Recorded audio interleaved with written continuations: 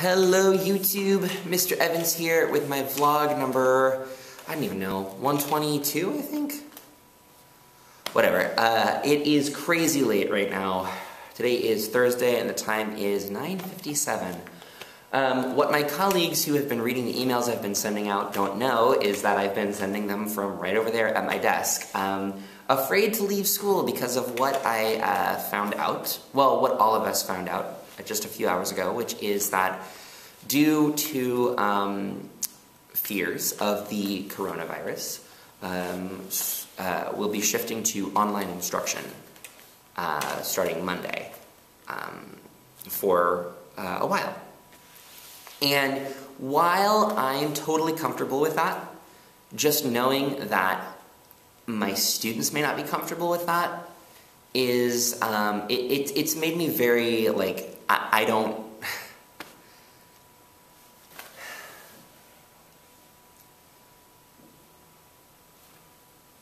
I have a very short amount of time with them, because the school day is shortened tomorrow, to try and make sure that they are ready for weeks of online instruction. And my planning time to get them ready for that is also extremely short.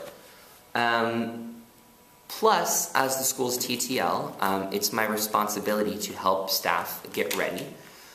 I will not say my burden. I do not think of it as a burden. For me, helping staff who are confused about technology get ready for this massive shift we're going to be taking is like, this is why I do this work. This is what I want to do.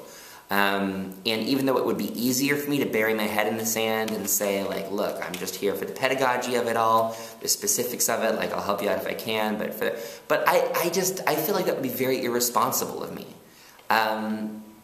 I want teachers to feel safe, and I want to be a part of that, and I think that in my position I can do that, and so that's what I'm trying to do.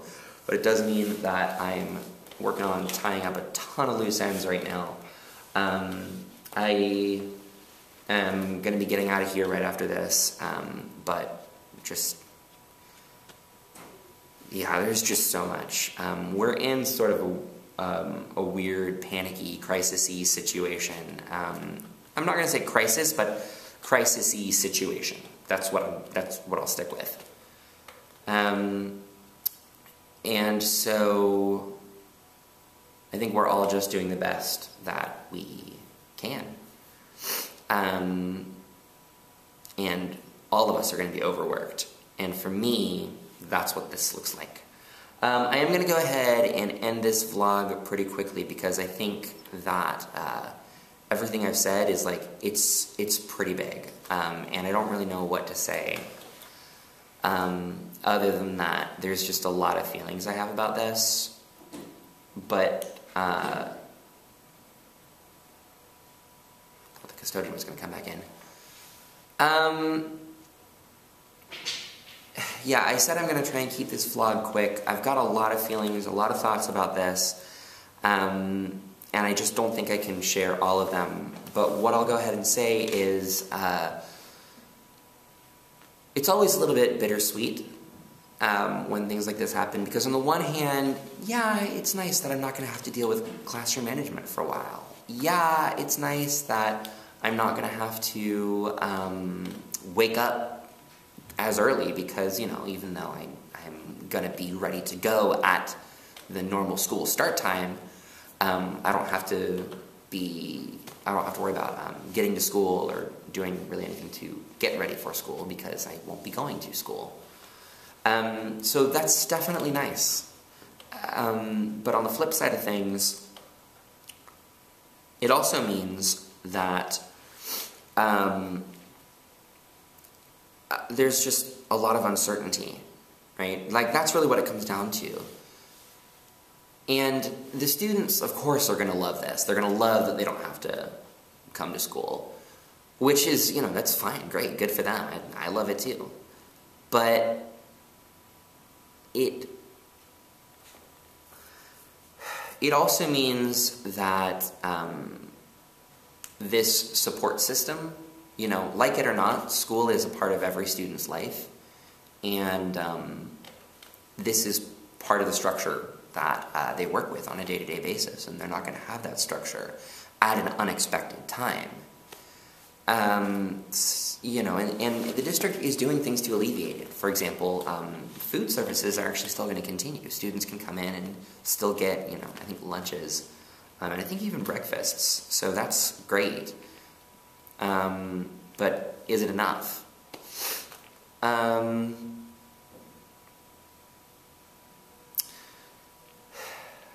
then, of course, with online learning happening, it's just kind of like, are students going to be able to make that shift?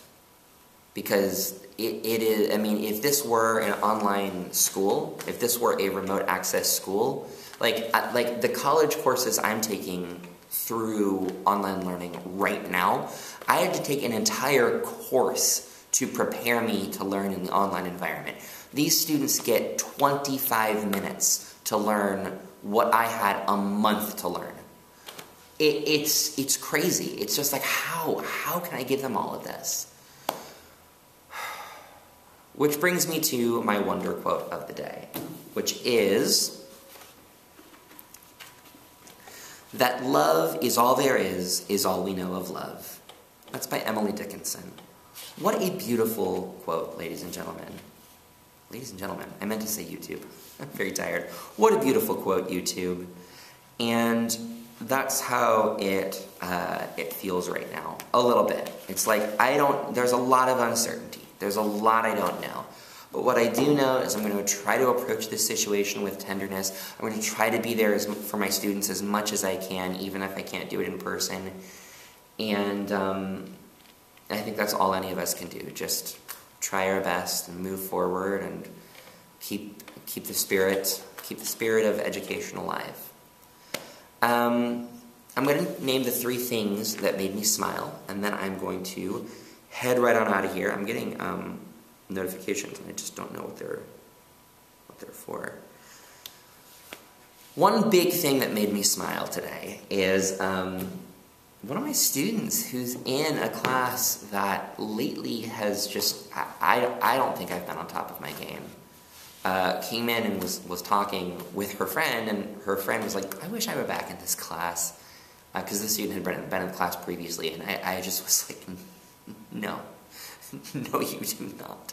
Like, it's good, you know, the students are good, I love it, I love them, but it is a struggle every day, and it would be a struggle for you too, you know. But then the student that's actually in my class right now was like, it's not bad, Mr. Evans, like, it's okay. And that was just huge. It's always nice to hear that positivity from them. Always. Another huge plus was, I don't want to delve too deeply into this, but suffice it to say, I got kicked hard in the emotions today. Very, very hard. Harder than I've been maybe since my first year. Oh, man. It just reached another level. But I debriefed with my students, and I was honest with them. I said, this is what I'm feeling. I'm sorry to have to, you know, I'm sorry that it might feel like I'm taking this out on you, because it's not about you. But I'm just dealing with this as best I can, and I appreciate your support. And they were so, so supportive. 2 of them even actually went out of their way to write letters to me. They wrote letters that were just like, you know, stay positive, stay strong, Mr. Evans. I mean, those mean the world. Just, they really do. So thank you so much. Thank you to those students who did that. And to all the rest of the students that were supportive. I mean, just not making things more difficult to me is hugely supportive, and many students, they did. And the third thing is, you guys, my day was, I just told you about why it was rough. This whole situation is rough. And in all of it, the district, the school, our administrators, the other teachers have all been so, so supportive. And so, huge thank yous to them. Thank you for the support. And I'm not really sure what I'm going to be doing with vlogs in the upcoming weeks because I just don't know. They'd all be from home. I'm not going to be here, but I might do them anyway. I don't know. To be decided. Gonna have to see if I have anything to even share. So, yeah, I think I'll probably try to do at least a few, let you know how the online learning thing is going, and yeah, that's what's gonna happen. I will go ahead and end the vlog right there, YouTube. You have a great rest of your night. I will see you tomorrow, and you have a great, oh, and thank you for taking the time to watch this video. Wow, brains all over the place. Bye-bye, YouTube.